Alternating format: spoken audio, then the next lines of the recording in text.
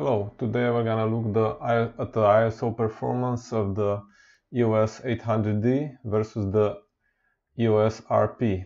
Now, while the EOS 800D is a crop sensor, that's APSC DSLR, which was released in spring 2017, the EOS RP is a full-frame mirrorless camera released 2 years later and having a newer processor, Digic 8 versus Digic 7.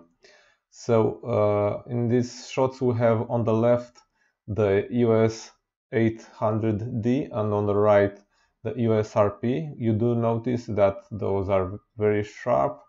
You can see very well the dust and also that hair. And you do notice that the EOS 800D is a one-stop more exposed than the EOS RP. Don't know which is right. So from what you've seen in these images, the ISO performance is as expected. So that's a stop and a quarter for the EOS RP for the full frame sensor, more than the APS-C sensor.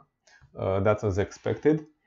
And we're now looking at the back of the cameras. So those cameras are pretty similar. So they have Full HD 60p, and both have similar specs. Of course, there is a difference in performance for the full frame sensor.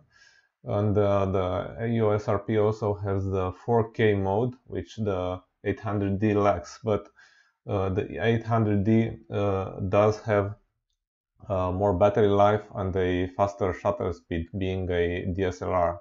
So I think it stacks up pretty good against the full frame bigger brother, and it's a pretty good contender for it.